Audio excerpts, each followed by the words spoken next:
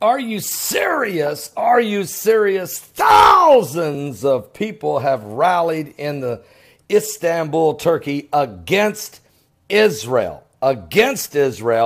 And its Al-Aqsa Mosque measures of security. Matter of fact, over at the crusaderjournal.com, Bart Begley has a report. Thousands of people have rallied in Turkey's largest city, Istanbul, today against security measures Israel has imposed on the Al-Aqsa Mosque. That is up on the Temple Mount in Jerusalem. Matter of fact, shortly after Israel removed other measures that led to the 2 weeks of violence of Palestinian protesting. But remember why Israel did it.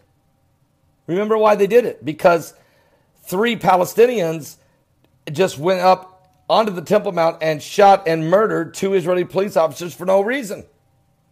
So Israel says, okay, we're going to put metal detectors. And the Muslims went crazy worldwide over that. Oh, no. Well, what do you want us to do? What do you want anybody to do? Any free society. Jews and Christians have to go through metal detectors, no problem. And they're not even allowed to pray on the Temple Mount.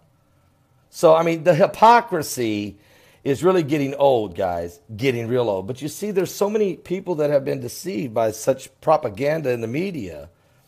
This article written by 2 Muslims for Reuters. Okay?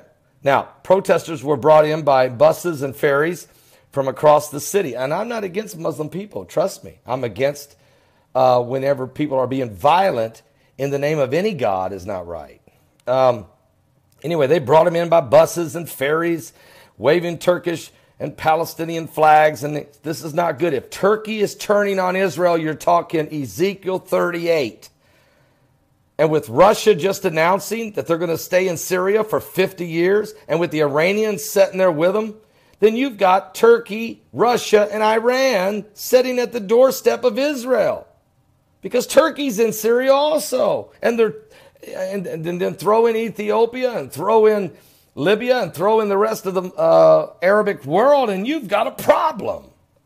We're going to talk about all this tonight. Don't miss it on Sunday Night Live. I'm back here in the studio. We've had a powerful 3 summer fire.